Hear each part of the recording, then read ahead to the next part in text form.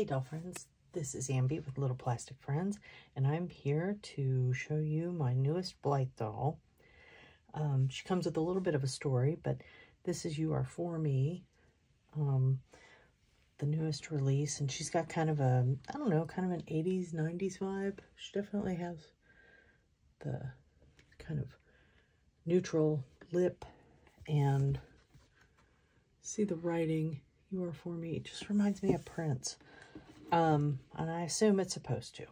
So I am actually going to get her out of the box off camera, and then we'll have a look at everything that she comes with and check her out. All right, I'll be right back. Okay, we're going to start here, and then I will free her from all the packaging and we'll look at everything out of the packaging. But I did want you to see she has very white hair. Does seem to have a little bit of yellow undertones. She comes with a red hair bow. She comes with two outfits. This one is a skirt with a shirt. She has this little like cell phone purse. She has some of my favorite shoes, some little socks, and a mauve, straight up mauve, oh my gosh, stand, and the post on it is gold. You can kind of see that. So let me free her and let's see what we've got. Oh, and I do want to point out, she does have little earrings. Let's see if you can see those right there. It's kind of hard to see. There we go. That one, maybe you can see that one a little better. So, okay, hold on. I'll be right back. Okay, so I decided that I would do it off camera this time rather than struggle with it on camera and have to fast forward and chop it all up. It's just a lot when I do it on camera. So, okay, as I'm going through these though, well, let me show you the pieces and then I'll tell you the story. So the first piece is this really pretty black. It's got a sweetheart neckline. I don't know if you can see that. And then Velcro in the back. It's got this nice little ruffle detail at the bottom, nice sheer fabric here. And I will say, as much as I love black clothes and as much as I wear black clothes on my dolls always scares me, especially these guys, because I do have, I have a doll that I loved the outfit and I didn't know, and someone said, oh yeah, that outfit stains. So her arms are all stained up. So I ended up putting tattoos on her arms. I'll show her to you at some point. She turned out really cute, but not really the plan, but that's okay. So that's the shirt. This is the skirt. And it's like a really, really soft, brushed, I'm going to say it, mauve. It's kind of a mauve color. It's almost a little more peachy than mauve. This is what I think of when I think of mauve, but man, they're close. It's really super soft, Velcro in the back, nice little bow detail, but it is a brushed denim. Beautiful. So that goes together for your, you know, definitive 1980s little style. And the handbag, which is really funny thing, it's more of a phone bag, which is modern. It's got a little heart charm. It's got kind of the fakey Chanel leather through the chain, even if it's just a ribbon. It's really cute though. It is stitched shut. Sweet little pair of simple socks. They do appear to have some little gathers built into them, so when you put them on, they'll scrunch down because you have to scrunch your socks. These are the shoes that I love. I think they're so cute. I love this chunky little heel. If anybody knows who Fluvog is, they're very Fluvog to me. So, okay. This, which I thought was a headband, is apparently just a ribbon you can put in her hair. So, maybe you could put it on like a headband. I don't know. It's more like an elastic ribbon.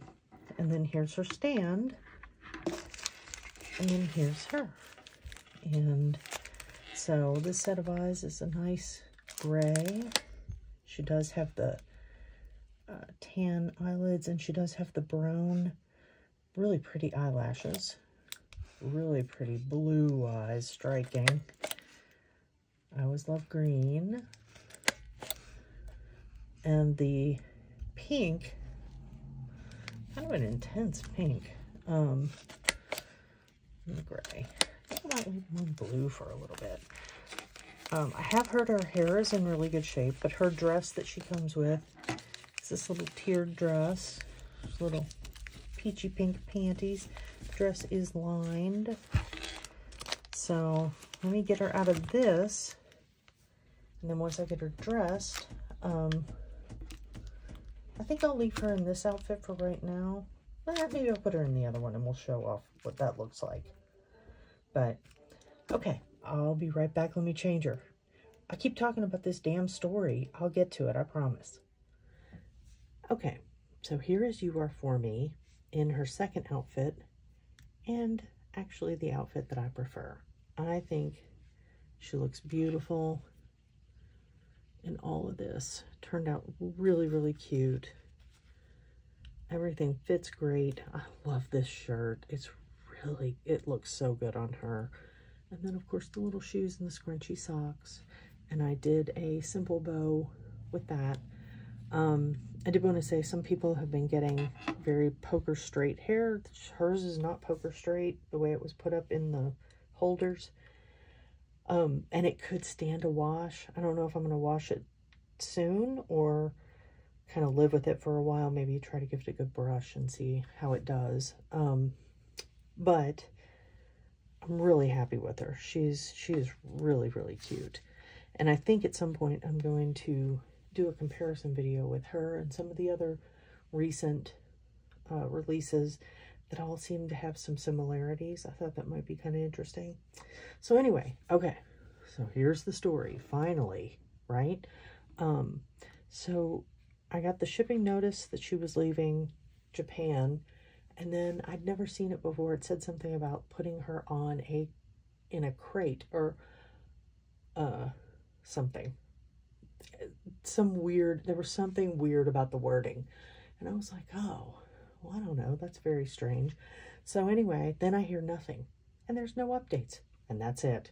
She's gone. She makes no progress. We hear nothing.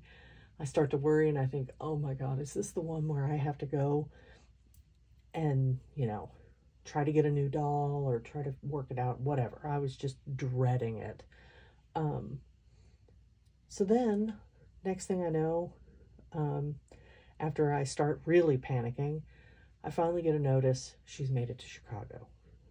Then again, nothing. Days and days and days and days. How long does it take to get through customs? I don't even know, but it apparently took her quite a while. So then I'm like, oh, okay, well, it's in the next, you know, big city over. We're in a small city, town, and usually it goes there, then it comes here, and then it comes out, you know, it gives, no, went from that city, just bam, right over. So I was like completely prepared to be here for her had I known, but I didn't know. And they left me a little like, hey, sorry, you got to come get her or we're shipping her back to from whence she came, which was Japan. And I thought, oh my God, they're going to deport her out to Japan and I have to go down and get her. So it was just, it was comical, but it was stressful for a few days, but ended up, they gave me like 4 days to get down there to get her. So I was like, well, you don't have to tell me twice. I'm coming to get my doll. But yeah, so now I have her. I'm very happy. She's definitely worth the wait. Maybe not worth the stress, but worth the wait. But she's really cute. And yeah, so this is UR4ME. And she is the latest release. The next one is, she's basically like a White Rabbit theme, but they call her something else. And then the one after that is a Juliet, Romeo and Juliet theme. And that one I was pretty excited about the rabbit. I think I ordered the rabbit first and then went back and ended up ordering her. But the Juliet, I mean, I saw the drawings and I was like, I will go ahead and pre-order that. So, so yeah, so we got some more, coming. Ooh, they just keep coming. So, all right, well, that's all I've got. I hope you enjoy. And she is a really cute doll. She's super 80s and 90s. And I don't know, it's a cute theme. All right, that's all I've got. I'll talk to you all later. Bye.